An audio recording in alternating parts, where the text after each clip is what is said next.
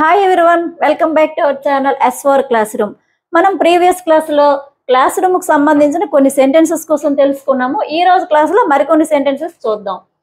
జాగ్రత్తగా వినండి, మీ నోట్ పుస్తకాల్లో రాయండి, నిశ్శబ్దంగా ఉండండి, నాతో పాటు చెప్పండి, శ్రద్ధ వహించండి, ఇంగ్లీష్లో మాట్లాడండి, నాకు వినపడడం లేదు, గట్టిగా మాట్లాడు, జవాబు పత్రంపై మీ పేరు రాయండి, పక్క వారిది చూసి కాపీ చేయవద్దు, ఈ పుస్తకం ఎవరిది. ఈ సెంటెన్సెస్ అన్ని కూడా ఇప్పుడు మనం ఇంగ్లీష్లో రాద్దాం.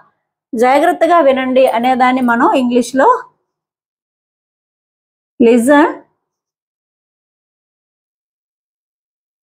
లిజన్ కేర్ఫుల్లీ అని చెప్తాం. మీ నోట్ పుస్తకాల్లో రాయండి అనేదాన్ని మనం ఇంగ్లీష్లో రైట్ ఇన్ యువర్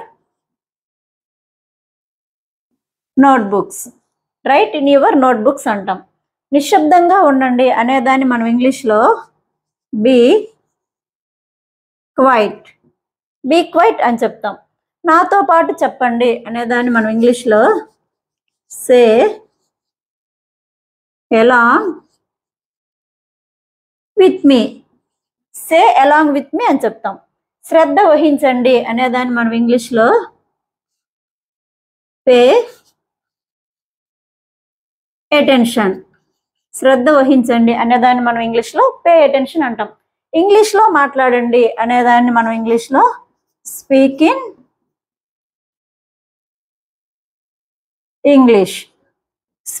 ఇంగ్లీష్ అని చెప్తాం. నాకు వినపడటం లేదు, గట్టిగా మాట్లాడు అనేదాన్ని మనం ఇంగ్లీష్లో ఐ కాంట్ హియర్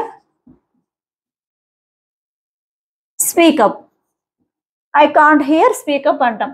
జవాబు పత్రంపై మీ పేరు రాయండి అనేదాన్ని మనం ఇంగ్లీష్లో right your name on the answer paper. అని చెప్తాం. Right your name on the answer paper. పక్కవారు చూసి కాపీ చేయవద్దు. Don't copy from your neighbours అని చెప్తాం. Don't copy from your neighbours. ఈ పుస్తకం ఎవరిది అనేదాన్ని మనం ఇంగ్లీష్లో హూజ్ బుక్ ఈజ్ దిస్ అంటాం. Whose book is this. ఈ సెంటెన్సెస్ అన్నింటినీ కూడా మరొకసారి చూద్దాం. జాగ్రత్తగా వినండి, లిజన్ కేర్ఫుల్లీ. మీ నోటు పుస్తకాల్లో రాయండి, రైట్ ఇన్ యువర్ నోట్బుక్స్. నిశ్శబ్దంగా ఉండండి, బీ క్వైట్. నాతో పాటు చెప్పండి, సే అలాంగ్ విత్ మీ. శ్రద్ధ వహించండి, పే అటెన్షన్. ఇంగ్లీష్లో మాట్లాడండి, స్పీక్ ఇన్ ఇంగ్లీష్.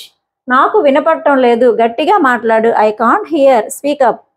జవాబు పత్రంపై మీ పేరు రాయండి, right your name on the answer paper. పక్కవారు చూసి కాపీ చేయవద్దు, don't copy from your neighbours. ఈ పుస్తకం ఎవరిది, whose book is this. Let us discuss some more sentences in our next video. Thanks for watching.